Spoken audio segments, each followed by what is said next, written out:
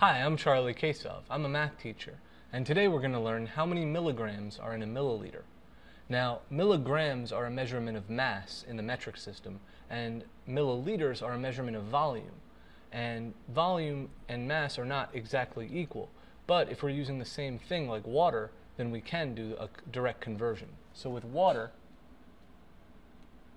we can say 1 milliliter equals 1 gram equals 1 cubic centimeter.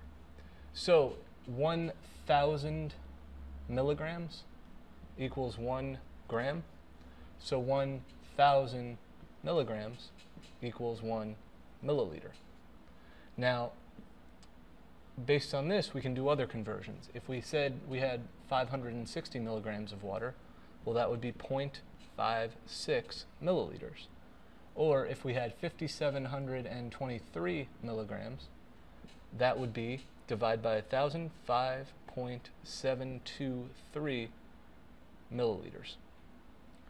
And again, if you're saying milligrams and milliliters, you might get confused because of the prefix milli and milli, but always remember this conversion with water. 1 milliliter equals 1 basic gram equals 1 centimeter cubed.